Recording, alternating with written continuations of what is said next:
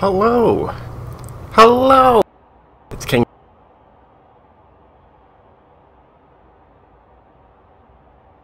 List rear-wheel drive tune I've ever made. The fact that I've you'll see. Anyways, this is the 1972 Lamborghini Jarama. The J, I believe, is silent. It might not be. Who knows? But this is my rear-wheel drive drift-ish. Tunish. It's my Tunish. You'll understand what I mean soon. First off, I want to show you guys how weird these lights work. Look at that. Aren't those the coolest lights you've ever seen? They're pretty weird. Here we can look in the engine here. It's got this massive V12 in here. You can't even see the bottom. It's just all engine. It is a massive engine. And this car drifts naturally. Natural drifter right here. Not much you can put into the back. Couple bags. Couple grocery bags. That's about it. Nice interior. Nice wood shifter. Get a nice view of inside with all the switches and whatnot.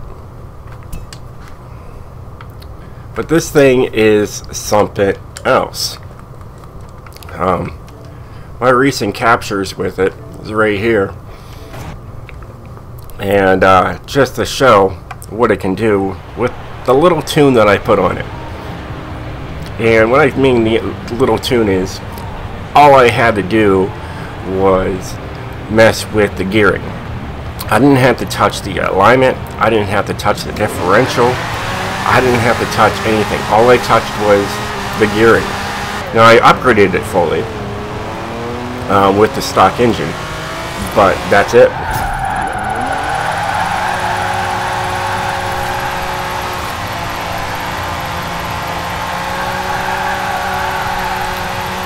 I was able to pull 31 with it.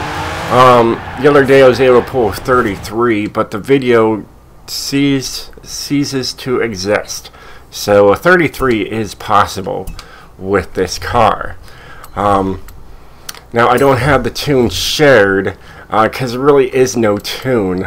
Like I said, there's the tires, that's stock. The gearing is the only thing I did. My top speed is 125 miles per hour.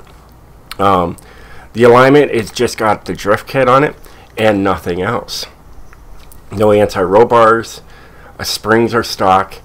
Ride height is stock. Rebound and bump stiffness all stock. Aero stock. Braking stock. And then the differential, I left it at stock. And it drifts like a beast. This car here, before I actually go into what I put onto this thing, if we go to view cars, you get to see how much this car is. Now in real life, this is actually a little bit overpriced for a real life version of the car. So it's right here. They say it's $150,000. In real life, you're looking around $100,000 to $134,000. Real life money, American money for this car. It starts out with 365 horsepower, and that's plenty. Even though I have mine upgraded, that's plenty. It's amazing. And not only is it amazing for drifting, it is amazing for racing with rear-wheel drive. It's got ample power. All you have to do is really get the rear end down, grip-wise. If you don't, it will drift. Here we got 398 horsepower with 310 foot-pounds of torque. It only weighs 3,061 pounds. It is a beast, and as you can tell, a lot of this stuff is going to be stock. I really wanted to find a car that was just weird and out there, and this is it. So the sport cams and valves and what we got there: stock valves, stock pistons, stock engine block. We got the race oil and cooling, and a stock flywheel. Alright, you got the race brakes. Just springs and dampeners, that's all I had to put on there. And like I said, all I did was tune the gearing. I didn't even touch anything else. It's just a natural drift car.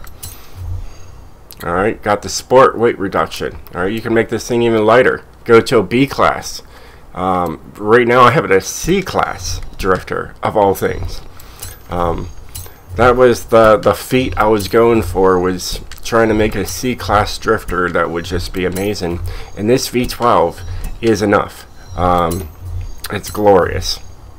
And I wanted to show you guys and girls this exciting little sports car.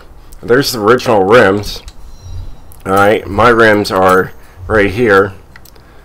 The Forza rims. They work good. They took about 6 pounds off.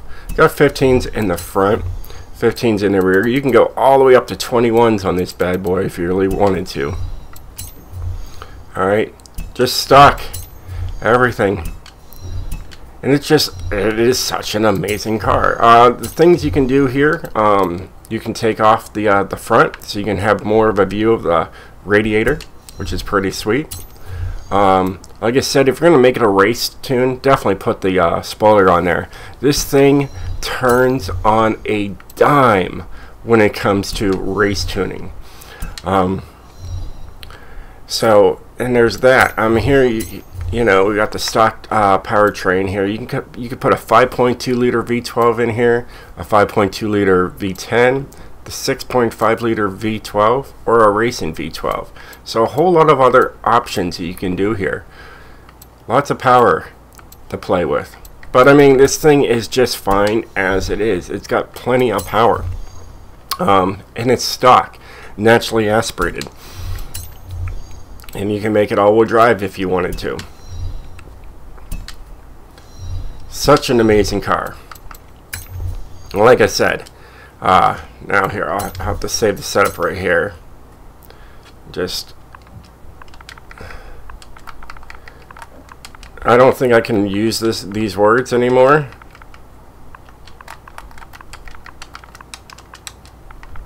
But we'll give it a shot. Save it, and then I'm gonna show you guys just this thing completely stock. It is a fun car to drive. It's cheap. Other than that, let's get right into it, show you guys this stuff. So we're gonna just resalt. There we go. Bring it back to default, and then we're gonna take it out.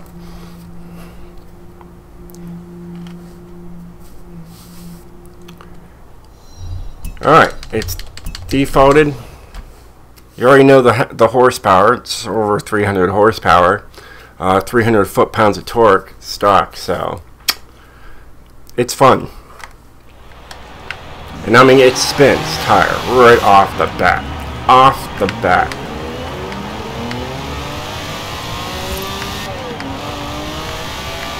It's a smooth runner. And that back end wants to kick out.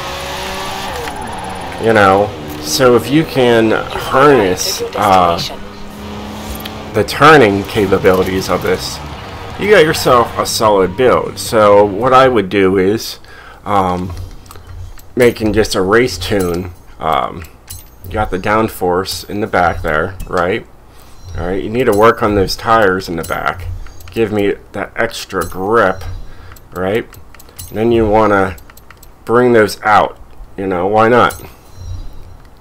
Okay, $300. That's all I had to spend on that.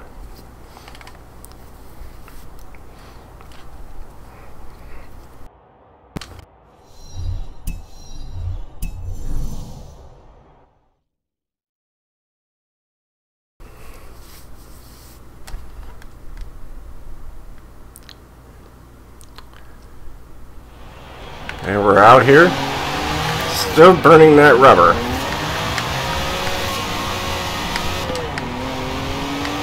But it is fun. I like this car. It handles pretty darn well. You have arrived at your destination. So you give it some more power and whatnot. You throw some race tires on this thing, and you've got yourself a solid build. We'll go on there, put some race tires on there. Okay, 10 grand.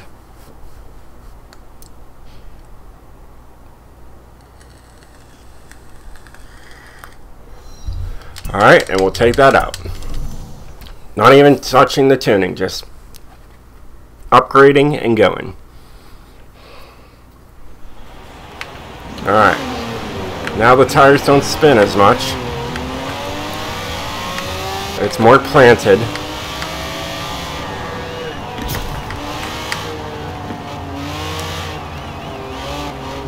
Doing about 50 miles an hour around the turn there. I mean, it is smooth. Look at that. You give it some nice power and you got yourself a nice solid race car. It's not floaty either. Usually these big engine little sports cars can be quite floaty, but this is well handled. I really like it. And it will kick out a little bit. And there's the car. I'm telling you guys, an amazing Lamborghini. It is a weird looking Lamborghini. It doesn't have, you know, the Lamborghini doors or whatnot. But this is a beautiful classic. And I highly recommend you guys definitely picking up this car and messing around with it and seeing what it can do. So, alright guys, well hey, I hope you enjoyed this video, and girls. I will catch you guys next time. If you need anything, let me know in the comments below. Peace out, and stay sideways, my friends.